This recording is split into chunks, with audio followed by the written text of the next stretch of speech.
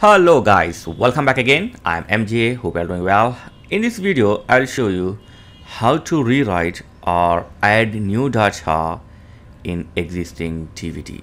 So here I have a DVD and it's already contained some data. As you can see here, this is my DVD. So it has data, but I want to add the new data to existing DVD. How to do this? Simple is, here my is data, it's a video. So insert your DVD into DVD player and open the DVD. Now just simply copy, paste or drag and drop your data like this. Okay, after drag and drop, just click on the back and right click on the DVD right here like this and click on more option. If the burn to CD not show here, click on show more option and then click on burn to disk.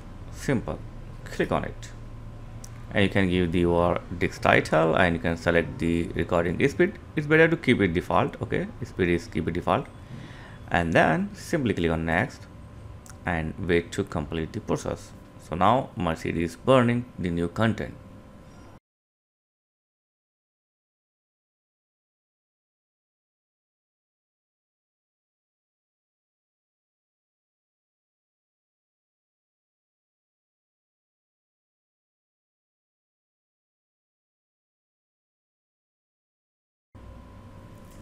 Okay, done. We have successfully burned our file to disk. Now click on finish and your DVD is.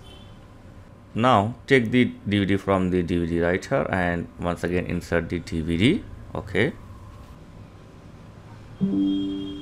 Okay, so my DVD is ready to use now. Just let's open it and boom, as you can see here, that was my old video and this is the new video which I have recently added. Let's play it. Hello. So yeah, video is playing perfectly, no problem with it.